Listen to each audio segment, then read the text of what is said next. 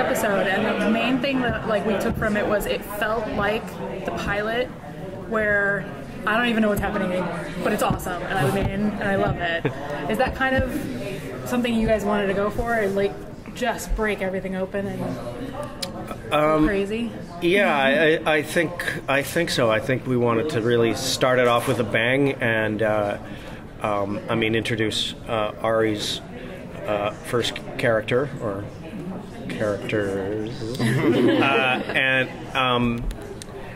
and throw a number of our characters into really, really tough situations.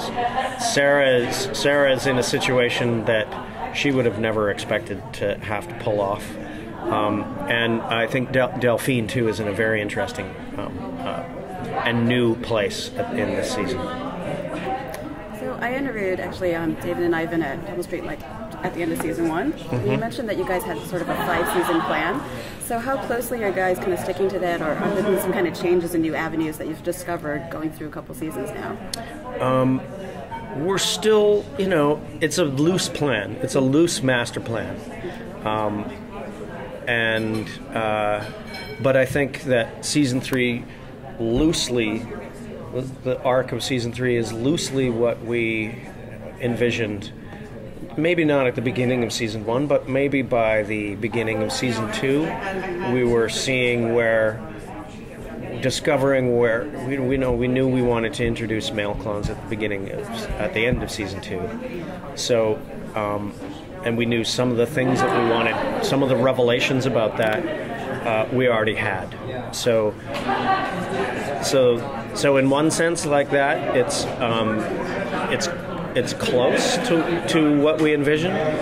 On the other hand, we are always flexible enough that it's to sort of roll with the punches and be quick on our feet.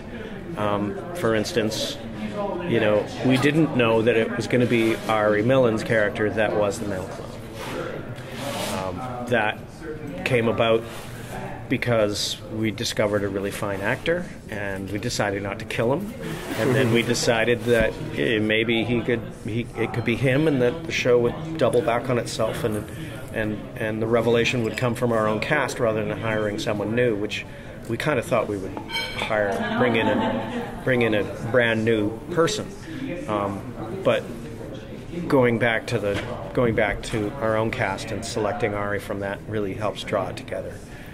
Is there a character that has sprung forward based on not something that you originally thought would happen to them, but just how they've developed that has become more interesting than you even thought it would become? Yep. Christian Brun's character, Donnie. Mm-hmm. Yeah. He's certainly, the moment when he pulled the trigger on Dr. Leakey, I think that's when everybody was like, Donnie rocks!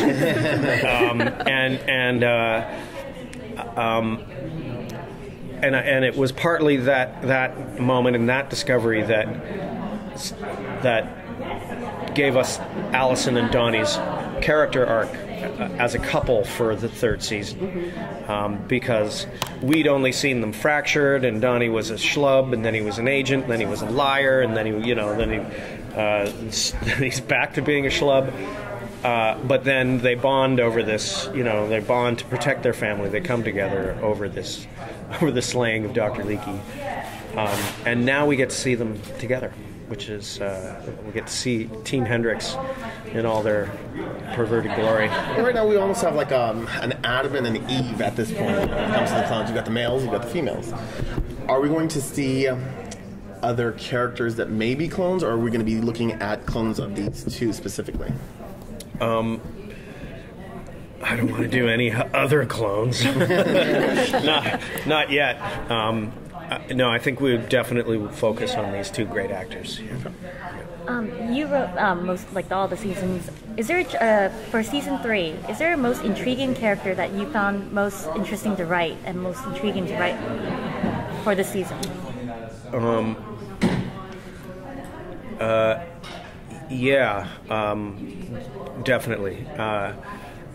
Delphine this year, very, very conflicted, revealing something much different than we've seen before, challenging the audience with what their expectations are of that character and what they want from that character versus what the character is going to be able to give us, and a very a performance throughout the season that walks this tightrope of of keeping this promise that she made in the second season, that I will love all your sisters equally, and having to take on, having to become go deeper into the beast in order to keep them safe, making those sacrifices and not necessarily being a good guy to fulfill the promise, and also Paul, and it's kind of a similar character story for Paul, where he's a guy he's even more of a double agent, and but where is his heart? Where does his heart lie? And we really look. It was really a nice journey with Paul this year, discovering where his heart lies. So those were two very complex and very hard to write character lines that I think really play nicely, and very, very Orphan Black. Last season, you guys had the little challenge of the 4-clone dance party. Did you guys have something similar for this season? Oh, you can't keep John Fawcett away from his giant finale clone scene. I can't give it away, but yes, we do another great big clone scene in the finale, and I've seen a cut of it, and it's pretty awesome.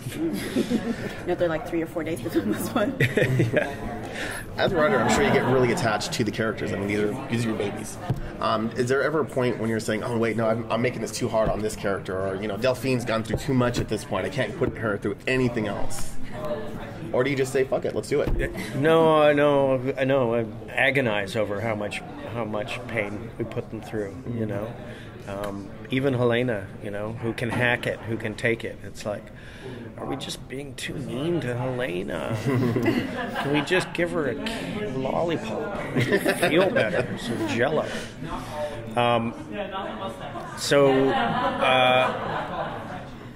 Yeah, we do agonize over it, but that's drama. The harder you make it on the characters, the greater the triumph if they can come out of it.